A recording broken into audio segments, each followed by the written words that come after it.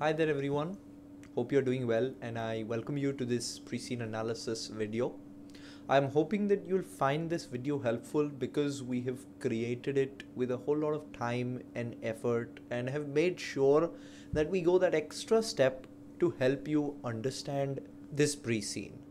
So this pre-scene analysis is for the strategic case study exam in November 2021 and February 2022. We're going to be using the same pre-scene over two windows. The company that's been given to us, the name of the company is Pixlwizz, and we will be happy to run you through part by part, word by word of this pre-scene analysis, giving you lots of hints, tips and tricks, making sure that you can relate to your E3, P3 and F3 syllabus. Plus, you can remember stuff in a simple and easy way, so you will be able to replicate it when you actually write our mock exams or you sit the final case study. The major goal or the final goal is to make sure you have good ideas which you can write good answers with. Now, before we begin with the pre-scene for any of our students, the first thing that we always do for our students is introduce them to the industry analysis. Now, if you guys have just had a brief look at the company that's been given to us, Pixlwizz, you'll see that our company creates video games, makes video games. So we create and sell video games as the major source of revenue for our company. All of you might have heard about video games or played video games, but do you know the nitty-gritties and the details about the video game industry? I don't really think so. So before we begin with the pre-scene, it's always good to have good background information or some, I'll say opportunities or threats. So the major areas that this industry is focusing upon, the major trends of this industry before we start with the pre-scene. And that is why we create an industry analysis for our students, which we make available as part of our free mini course. Now, the mini course is something that we have created for absolutely free for all of our students. As registered providers with CIMA, we want to make sure we help as many students as possible, and that is why the free mini course has been created. I'll leave the link to the free mini course in the description below. You just have to click on it and you'll be able to register for the free mini course.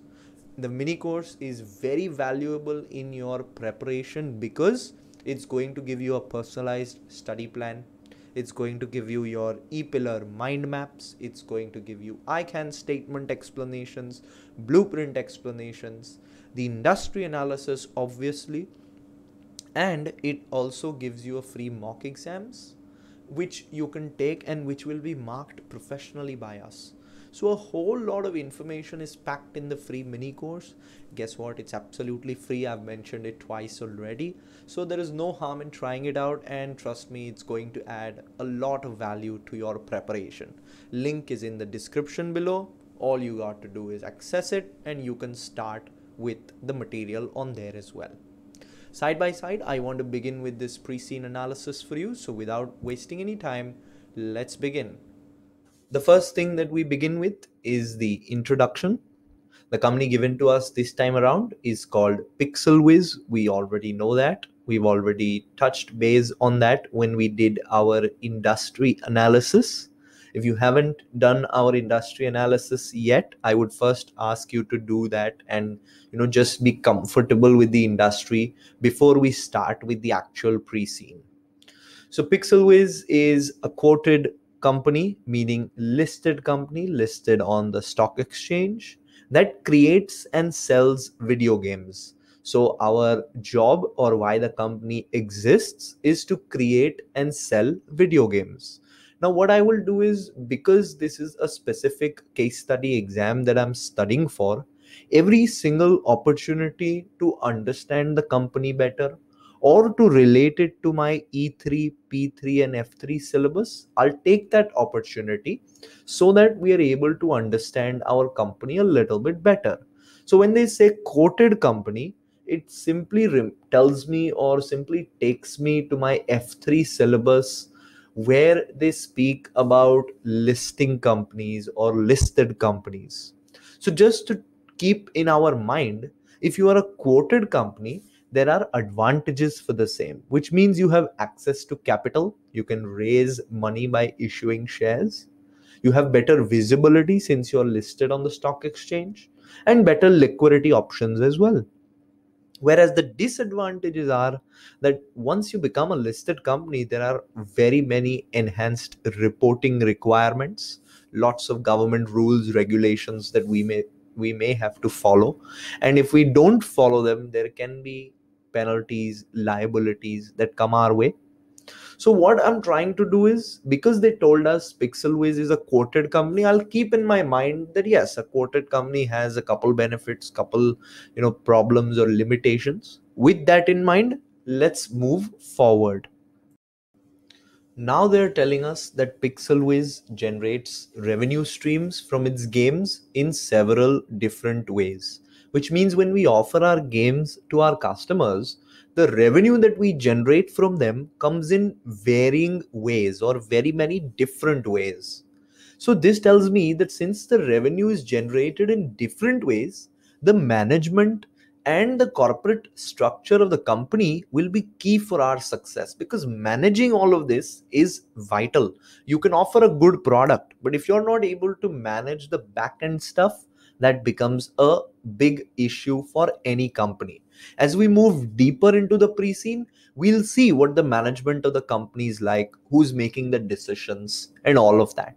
Also, as we move deeper into the company, we'll see the structure of the company as well. But this is something to keep an eye out for. This is something to keep in our mind. And that is why we point it out for you. Next, you are a senior manager in Pixlwizz's finance function. Now, you have been given the role or the job of a senior finance manager. What does a senior finance manager have to do according to CIMA? So, according to CIMA, a senior finance manager looks at the long term strategic issues, which means deciding the direction of the company in the future. That's what you will be assisting with. So, when you write your mock answers with us, your job will be revolving around giving strategic ideas, strategic issues. Your audience is going to be the board of directors. And to give a satisfactory answer, understanding the full scale of the business operation is very important, and the pre-scene becomes a very vital document. That is why you will see that we go through all the minute details in the pre-scene as well. You report directly to the board and advise on special projects and strategic matters. So the word strategy, long term, all of this is coming up again and again.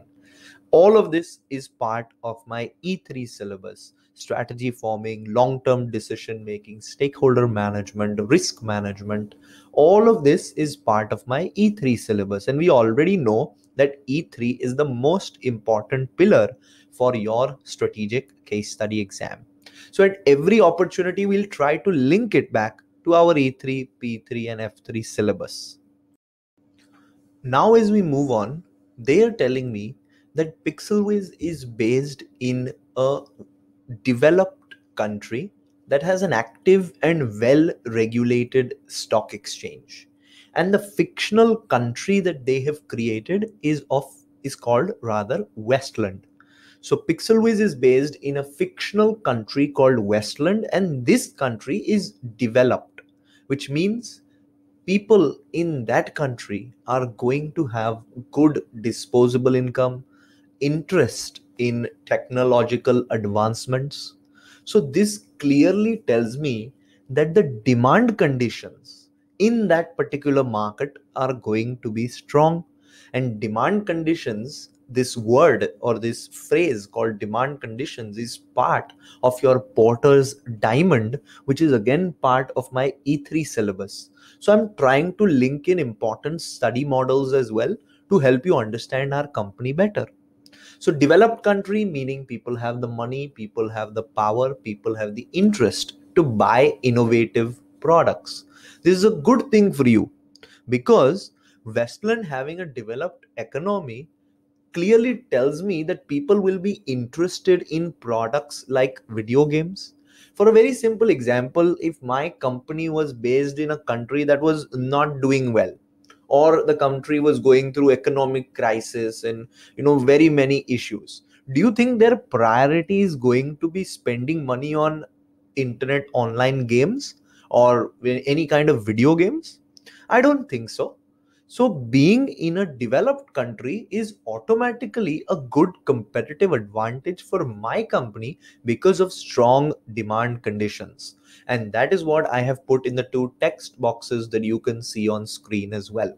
And we use lots of images to make your enhance your memory, as images fit in your memory better. Moving on, Westland's currency is the W dollars. And Westland requires companies to prepare their financial statements in accordance with the IFRS.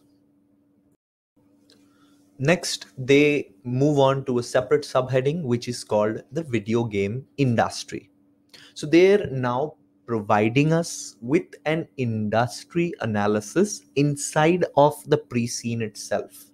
We have made our own industry analysis as an extra document that we make our students do before we start with the pre-scene, because it gives you a good head start, it gives you good ideas, good trends, opportunities to look at, and then we bring you to the pre-scene so that you can compare better. But now, as part of the pre-scene itself, they've given you extra information under the industry analysis or the industry bracket. So they, in the pre-scene, are explaining what the video game industry is like in this fictional scenario created by them. So video games takes many different forms. We already know that. All of us would have experienced some kind of video game, whether you've played it, your children have played it, or you've seen somebody play it. They comprise interactive software that enables players to view and control graphic images. So very clearly on the onset also I mentioned that this is an industry which will be technologically motivated and will have new enhancements every day. There is always new technology that people keep finding, new products that keep coming, new video game enhancements that are announced. So this tells me that the product life cycle has the possibility to be very short here.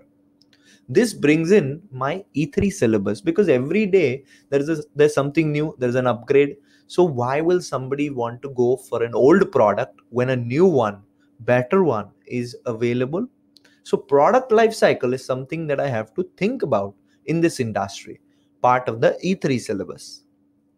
Globally, there are approximately 2,500 companies employing approximately 70,000 people in the development of video games. This clearly brings about the competitive nature of the industry. It clearly tells you that there are many players in this industry and many people who are striving to make their company better. So competition is going to be the nature of this industry. These figures do not include the many companies that support the creation and sale of video games through the manufacture and sale of hardware and provision of operating systems and other softwares that supports gameplay. For example, a video game is probably a CD or something that you've downloaded online, but where can you actually play it? It's on hardware, right? Like a computer, like a laptop, like any kind of game console. So video game industry is a very big industry. One part of that industry is people who make games. The other part of the industry is people who provide the hardware. And the third part of this industry who create operating systems and softwares that support the gameplay. So it's a very huge industry, lots of players in this industry. Game developers generated revenue of approximately $170 billion in 2020, and the projected revenue for 2021 is $180 billion. You can see how huge the market is, and also you can see that the market is growing. So this is further evidence to you of such a huge market which has opportunities to grow and innovate. Again, external market analysis will be important in this industry to see what competitors are doing, to see what the market scenario is like, to see how you can grow, you can innovate. And this is again part of your E3 syllabus. Now on your screen, you'll see a graph that they have given us as part of the pre-scene itself. In that graph, it's very clearly seen that the global video games revenue is on the rise. It's an industry that's been existing for a very long time, but still it is exciting people and inviting new people, and that is why the growth is strong. In 2021, the growth is expected to reach $180 billion in sale. So it's a huge industry. It is estimated that there are 2.7 billion video gamers worldwide, of whom 55% are male. So why are they telling us this? It adds value because you know which market segment is likely to produce, or you know which market segment you should be targeting, so that you get maximum revenue from the same. Now I know that 55% of the buyers are male, so when I make a game, when I make a product, I will make it in such a way that it entices the male market, because it's a bigger market in terms of segmentation, so they can look to buy my product. Also, I can look at the women market, I can look to grow my share in the children or the kids market, because everybody is exposed to video games in one form or another. But this segmentation becomes better because you will be able to understand which segment to target. Should I make a game which males want to play? Should I make a game that women will be enticed towards? Or should I make a game that focuses on kids? And accordingly, I can look at the market and present my product. So, customer segmentation and understanding the perspective of buyers is going to be key over here. The more market analysis you do and use technology to support your decisions, the better we can serve this market. This brings in the concept of data analytics and big data, because you need to understand your customers. The better you understand them, the better you segment them, the better you can serve their needs, and the better your company grows. The average age of gamers is 34, with a wide dispersion of player ages around that age. So over here, a lot of graphical representations, a lot of numbers will have to be looked upon to understand which game is falling into which perspective and what has the majority growth, because at the end of the day, your business wants to grow. So a graph has been given for the segmentation by age as well. If you look at it, majority of the game players are between 18 and 35. Then there is a pretty much equal distribution between 36 to 49 years, lower than 18 years, higher than 50 years. But the major market seems to be between 18 to 35. So whenever you make a game, this is what you want to look at. Your customer segmentation, your market segmentation, part of E3. This gives us a focus area and can help us develop better products with better growth opportunities. Focusing on segments and curating to their needs is a key competency for any company. Video gaming has existed in one form or another for decades, but the industry has changed constantly in response to developments in hardware and in software as well. So we know that this is going to be an ever changing industry. The nature is going to be ever changing. It's going to be a fast moving industry. And hence, you need to plan and make your strategic decisions with greater care. And that's your role as a senior finance manager and as a CIMA expert in this strategic case study exam. So you will see that throughout this pre-scene analysis, we are going word by word. We are helping you understand everything step by step. And that's what we want you to follow as well. Do not miss anything, because knowing the company well is very important.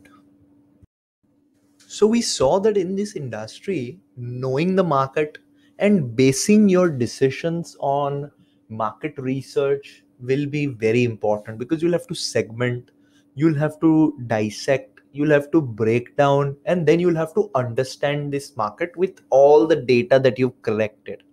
So if I've collected all of this data, I've got to use it as well, right? If I don't use it to my advantage, what's the point of this data? This is a technologically based industry. So let's use technology to understand my customers better.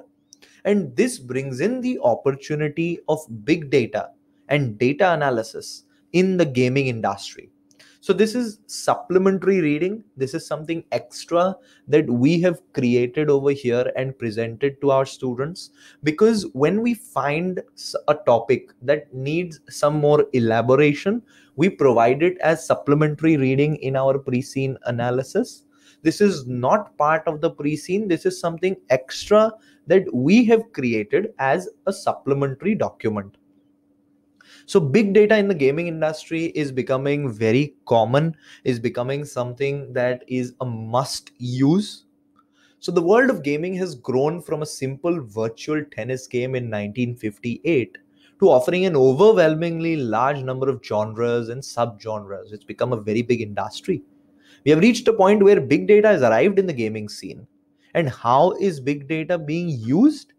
First and foremost, it's being used as a tool to improve your game design, to make the game better. So similar to how retailers can collect customer data to personalize their products and services, big data science in gaming can help game development companies find out their players' demographics, their likes, their dislikes, and serve them better. So this is something that's happening in the real world. People are using big data to produce better games. Secondly, big data in gaming versus the level of difficulty, which means big data is being used to make games a little bit more challenging, to make games a little bit more difficult so that people are enticed to play them. So all of the data is collected from the game, and then the game developers are actually finding out where the major bottlenecks are, which means which levels are the players not able to pass. They'll make it a little bit difficult, they'll make it a little bit easy to make the game more enticing. So just giving you an example of how data is being used, you would have never imagined that data is being used in the gaming industry in this way. So we are presenting this information to you so you understand this industry better. Big data is also being used to stop cheaters. For example, Activision, the main developer of the first person shooter game Call of Duty, most of us would know it, is one company that uses big data to improve their games. They had to deal with the issue of boosting among their players in COD. Boosting refers to the attempt of increasing someone's gaming scores by unfair methods. So big data is being used to remove any cheating or any unfair practices in the game as well. So big data has its very own benefits.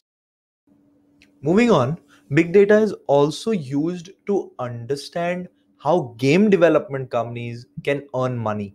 So another use of big data in the gaming industry is monetization. Game development companies need to earn money, especially for mobile games. The two main monetization methods used for in-app purchases and in-app advertisements.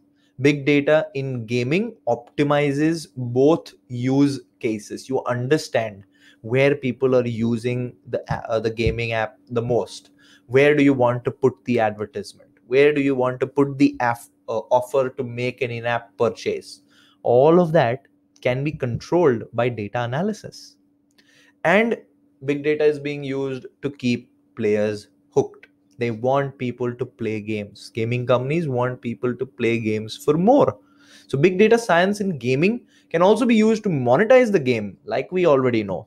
But it attempts to read the mind of players, figure out what players want, what does actually excite them when they're playing a game. All of that data is extracted, and then you can use it to better serve your customers. So you may be thinking right now, why are we doing this? It's extra information. There's so much information already out there. Why are we doing something extra?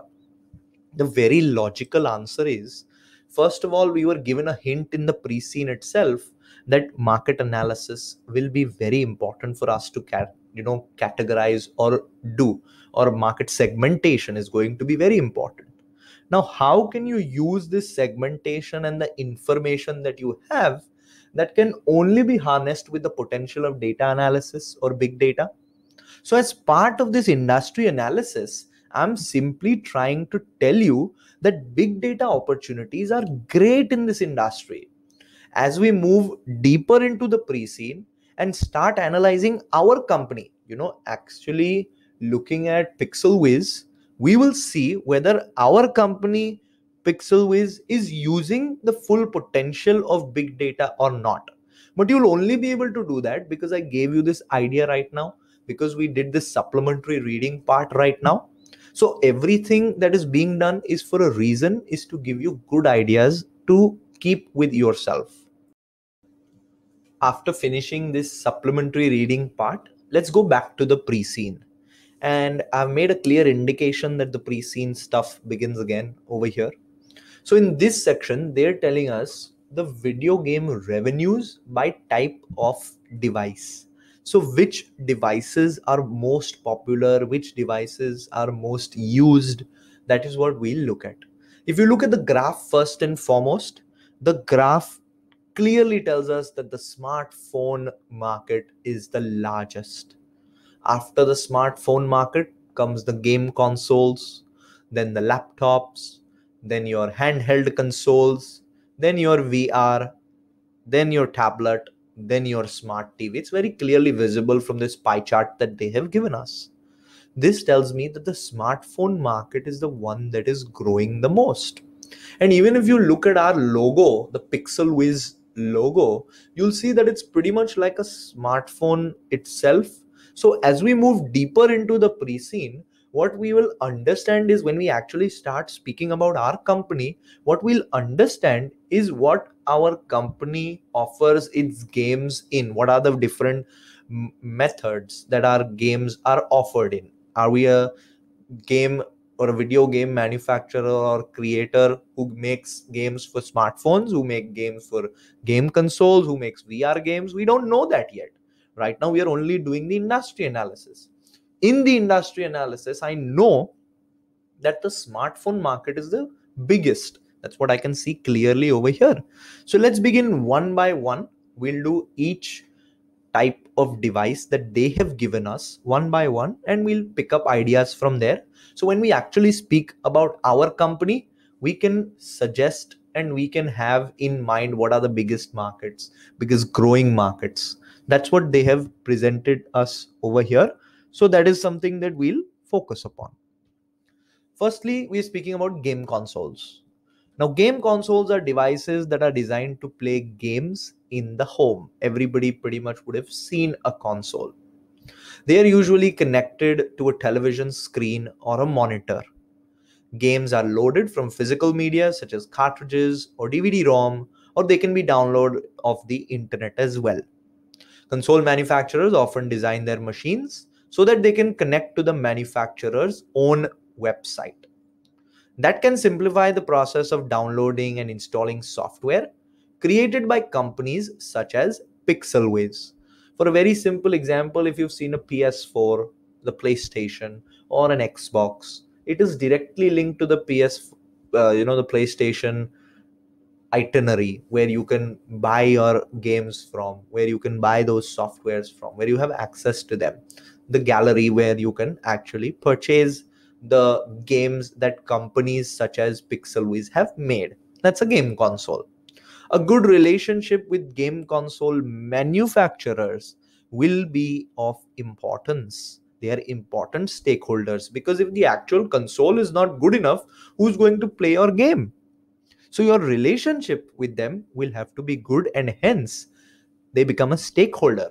So stakeholder management, relationship management is very important, which is part again of your E3 syllabus.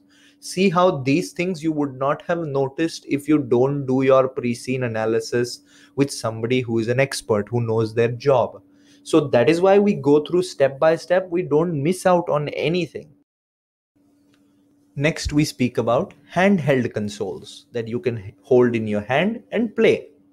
So handheld consoles are self-contained units that have integrated screens and are battery powered, which means that they can be played without having to connect to a screen or any other device.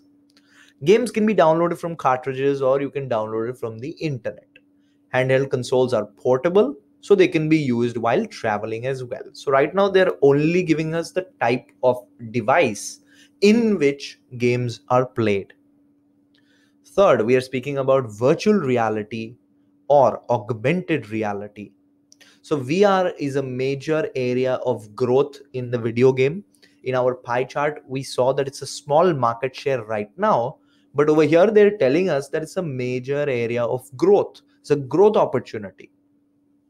In a home setting, virtual reality requires players to wear headsets that contain screens that replicate the eye's binocular vision to create a sense of depth. It's kind of something that you wear on your eyes. The picture is right in front of you. Some of you may have tried a VR gaming system already. Sensors in the headset detect head movements, and that is fed back through the screens so that the player feels immersed in the virtual world that is created. The augmented reality is the technology which takes input from cameras incorporated into the headset and combines that with virtual images so that the players see both simultaneously. That could, for example, create the impression that there is an exotic bird, which is hovering in the player's living room. That is possible. Or you are on a roller coaster ride. All of those things can be created because of virtual reality and the technology of augmented reality. VR headsets are generally used in conjunction with other gaming devices such as PCs or consoles. As you can see in the image, the VR device is worn on the eye, but in your hand to play you may need a console or a keyboard, so it's used in conjunction.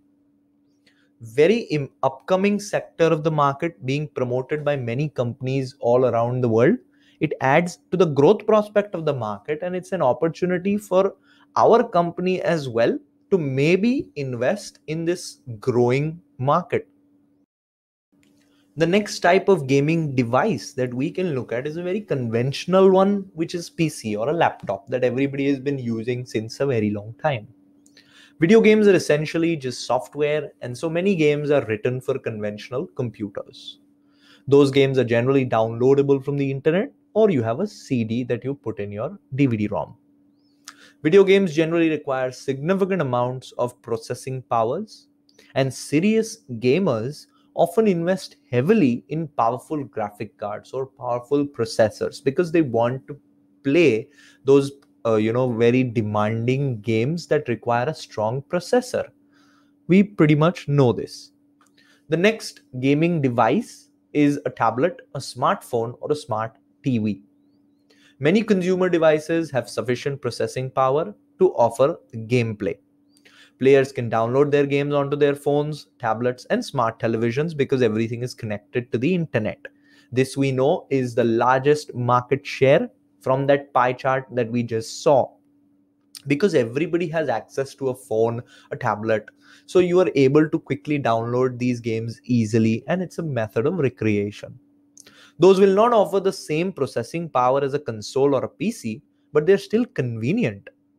So, overall, I will say that positioning and understanding the market and then delivering to your market is vital. You pick what you want to do. For example, do you want to make games for smartphones? Fine, serve that market. It's a big market. Do you want to be a PC, laptop, or a console making a console game making company? Fine, do that. You can diversify as well, which means you can look at different markets as well, but position yourself currently, understand your market currently, which you can do with the help of data analysis as well as market analysis. both part of your E3 syllabus. And when we move to our company analysis, when we start speaking about Pixlwizz deeper into the pre-scene, we'll see which market does Pixlwizz really look at, what does it see, what does it serve as of now. Next, development in the video game industry has been driven largely by improvements in the hardware devices that are available to gamers. So hardware devices have become better, so people are more interested now. Games have automatically become better. We know it's a connected demand. They are important stakeholders for us. For example, improvements in the graphic processors used in PCs and consoles have encouraged game developers to create games that make full use of their processing power, and it really engages the customers. So, connected demand is going to be a feature of this industry, which we already spoke about. Many video games require players to have access to websites through which the players can access their accounts and on which they can play games. So these are online available as well. Those websites are generally cloud based, they store your data on a cloud. The introduction of cloud based gaming is a relatively recent development that is expected to be a huge growth potential in this market. Possibilities in this market do seem endless in terms of the innovative nature of the products or services which are being offered. Every day something new is coming up. So when we go on to speak about our company, we will see if we are offering these cloud-based services, cloud-based gaming as well. We'll see at a later stage. Right now it's only the industry analysis. So websites can be provided by hardware manufacturers, particularly those who make consoles, by companies who create and sell software, or by standalone companies who provide this facility as a commercial service. The providers of these websites will collect any payments that are due from the players for their gameplay. There are various ways in which revenues can be generated from these games, and as we already know, for any gaming company, there are many different ways in which revenues can be gained, and this is something that you really need to look at to make sure you're not losing out on any opportunity. Now to the next section where they are telling me the different type of PC based games and console based games that are available. So until now we were doing the different gaming devices. Now we are doing the different types of games. The first type of game that I will look at is downloads and boxed games. This is available in PC games as well and in consoles as well. This requires the player to pay to download the software or to purchase it on a physical medium such as a DVD-ROM or a CD-ROM. The payment entitles the player to run the game and may also grant access to some online features. This is what is most common. You buy a game or you download a game and then you pay for it. This is what is most common in any, pretty much everybody may have done this once if they are a game player. Second, there are pay to play games. This requires players to pay a relatively small amount each time they wish to log in and play, or they must make a monthly subscription. These are generally PC based games. They're generally available in a PC based scenario.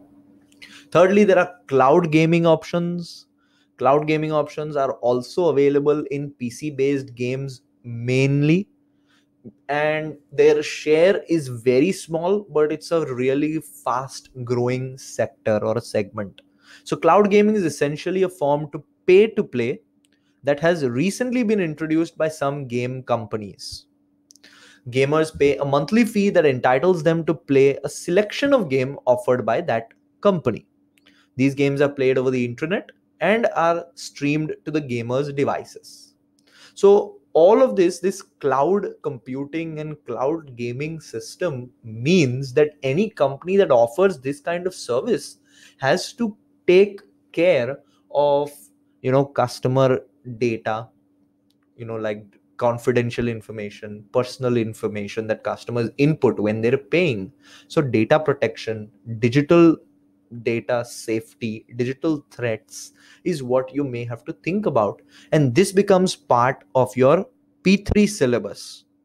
Our systems must be protected from any cybersecurity issues. So as we move deeper into the pre-scene and we try to figure out what our company does or is doing, if we are looking at the cloud gaming system or any system where you are you are just having access to customers private data, confidential data, then this digital threats and digital aspect must be kept in mind, which is your P3 syllabus. Next category is free to play games, which are absolutely free. Most of us may have experienced them sometime. You download it, start playing. This can be downloaded or run directly from a website. The player must register and is given the opportunity to make in-game purchases. How do they make money? They offer you in-game purchases, more lives, or some more coins that you can play with, or whatever. That is what they ask you to pay for, because at the end of the day, it's a business. Many of these games restrict gamers' ability to play effectively unless they purchase extra tokens or extra whatever they are offering. The monetary cost of these purchases is generally only a few cents per item, but purchasing opportunities are frequent and come throughout the game. That's how they earn their money. Next category is social games that are available through social networks. They're often paid for by advertisers who can develop games that promote their brands and products. For example, I come up with a game that promotes my brand. Those are called social games. Those are also available. So we now looked at two different markets, I will say, which was first the gaming devices market, and now we are looking at a segmentation of the type of games market that are present in the PC based games and console based games, for me to understand which holds the market share, which holds the largest market share or the lowest market share, and which is coming up. That is what we understood from this segmentation. Something that they're mentioning, which is very important from our E3, P3, and F3 perspective, is that most games that are free to play require the entry of a valid credit card number. That is partly to ensure that the game account is being used by an adult, even if the intention is to create an account for the child's use, which means it may be a game that is only suitable for adults, but children are using it in any case, which is not the right approach. So this is a risk which is present, and it could be something that puts your entire company at jeopardy, because let's say it's an adult game or it's meant for adults, and a child gains access to that game. He learns something which he shouldn't. He gets inspired by something that he shouldn't. And if it comes out that it actually happened because of your game, it turns out to be a big reputational issue. So, this is something for us to keep into mind: the customer segmentation, the validity of the user. And this is something that the entire gaming industry is really dealing with in today's world, but it's a risk. So identifying risks is an important aspect or important job in your case study exam. You must make sure that at every stage you try to identify risks that the market faces or risks that your company faces, so that you can suggest better risk management, you can suggest better areas of risk identification. So from the very beginning, when you're doing this pre-scene analysis with me, try to have a sheet where you're listing down the risks that your company could face, because this is part of your P3 syllabus, and identifying risks and managing those risks is, yes, an important aspect of this case study exam. So telling you from the very beginning, it may be possible for players to charge the cost of upgrades or enhancements to the card.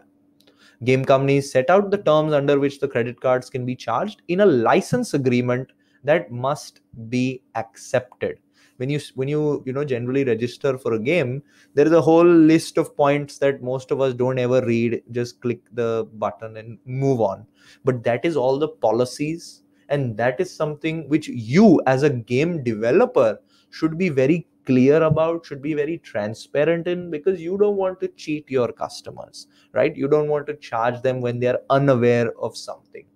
So risk management again in this segment, making sure that there are no legal risks, making sure there are no legal issues, and making sure the customer is happy when he plays your game.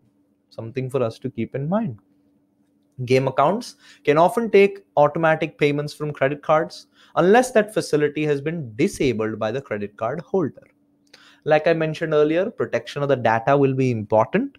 And this brings in our data protection topics from the P3 syllabus. Next subsection that we are speaking about is developing video games. So, remember, still we are only speaking about the industry. We have not started to speak about our company, which is Pixlwizz. Only a detailed industry analysis section that they have given is what we are going through. So there are many different types of games reflecting the interests of different players and the capability and limitations of their preferred devices for gameplay. So from here on, there is going to be standard gaming types that are being described here, which most of it's just standard different types of games which are available in the market. It's just an overview that they're trying to give you. So first, there are puzzle games. These games involve an intellectual challenge with no need for quick reaction. They may be computerized versions of traditional board or card games, for example, your chess or checkers or solitaire, whatever. Second, there is action games. Now, these take many different forms, but they are characterized by the fact that they involve a physical challenge and you need hand-eye coordination. These games can be, actual action games where you have to, cross a bridge or, make complete certain tasks, or you lose a life, stuff like that. Then there are platform games which involve a entire fantasy character or an entire fantasy scenario that actually is created so that you can play in it. For example, the character might have to jump over tripwires or duck to avoid lightning bolts. Stuff like this is part of action games. Under the action games section itself, there are sometimes simulation games. So, simulating a challenge set in a realistic virtual world as seen through the character's eyes. For example, a player might see a patch of jungle from the point of view of a soldier who must carry out a patrol without being seen by the enemy or the troops. These are just action games. Then there are actual simulation games. So this gameplay puts the player in control of a vehicle or another item, for example, a flight simulator or a car simulator. The software would then offer a very similar experience or to driving a car. For instance, a more powerful car accelerating faster. Some simulators offer an almost cinematic representation of the setting. For example, a ship simulator might offer a very detailed view of a wharf as if it would have been, actually in real. It's so realistic. Hardware manufacturers sell a wide range of peripherals that can be plugged into the computer or consoles to assist. For example, there can be special headphones, or there can be a special a simulator joystick, or the hardware manufacturers sell stuff like this to make your simulation experience even better. So up until now, we learned about puzzle games, action games, and simulation games. With that, we have come to the end of part 1 of our pre-scene analysis. So this part only gave you a hint of how our pre-scene analysis works, and we did the first section of the pre-scene as well, where we introduced the company a little bit to you and we did the industry analysis in details. In the second part, we go on to actually speaking about our company, because that is covered in the pre-scene there.